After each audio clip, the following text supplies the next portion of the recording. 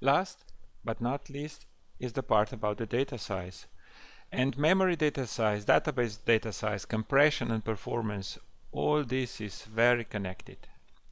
So let's start with the question, where do we find information about how big is our database? In the on-premise world with multidimensional, we can just click into the property and we can see this database is 1.6 GB. Now going into the tabular, and we are still on premises, this is where 100 million rows are. And the information of 23 megabyte is simply wrong. We cannot rely on this. Going into the cloud, looking into the same database, and right click, the information coming out is correct, 2.4 GB. Let's see the details from a very technical perspective. All this information is in dynamic management views that can be shown in DAX Studio, where we connect to the database, and these dynamic management views are here. But this is way too difficult for a user to know information about a table and create and extract data of. So for that reason, the guys from SQL BI offer a free tool, VertiPAC Analyzer, where actually this is a group of Excel files which you can download, and you change the connection. So you change the connection in Power Pivot, and that's all you have to do, so that the model that was built on the top of this view is updated with the data that you put into this connection string here. So that is pretty much all you have to do, and now you have a lot of information. Now we have here a standard report which contains several reports in the separate sheets, but what this one is the most important. All we did is change the connection and highlight the most important columns. So we can see here are the tables. This is the total table size, 2.6 billion bytes. These are the numbers of unique values. This is called cardinality in each table, and the table size is built by data size and dictionary size.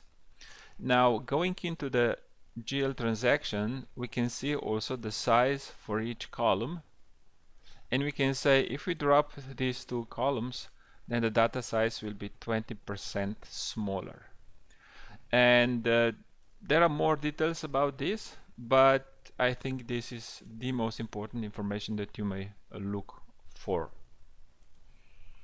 So going back to our example of data transformation. So we have a source where the 100 million table is 63 gigabyte in size.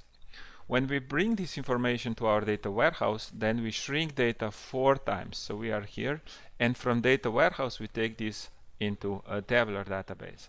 Now going from source Dynamics BC to data warehouse, we shrink data, which means we are not doing a compression. Now the easiest way to explain is that all the 52 columns in the GL transaction are here, and we can see that most of the space is taken by the column tarp and varchar, and actually this is very big waste of space. Now with the data warehouse, first we don't take all the columns but just only half of the columns, and instead of using varchar as describing in a transactional table, we're using dimensions with a dictionary in dimension, and the 100 million row has the information about the integer which is mapping to dimensional table. For that reason we shrink this data. On average the row size is 650 because varchar has a max to 150, that 4 times. This is also shown here. From here on we have a true compression 6x, which is actually not so much because cardinality of this source is quite high. So the engine cannot use this algorithm very efficiently. Now looking into another situation, into another database where the information in the source is the database in itself, it's 1.4 GB, and we bring this information to data warehouse is 1.4 GB, actually it's a little more. Why? Because we add additional information that are good for querying in analysis services. So we add additional rows for inventory state, receivables and payables, and additional aging information and so on. So that is just fine. But look into, let's say, more normal situation, from data warehouse to tabular database, we get 16x. So what is the conclusion about this transformation? Key parameters that affect data size are number of columns and type of the columns. And especially important for algorithm is how much can we compress data, and higher cardinality means lower compression. And on the fourth spot we have the number of rows.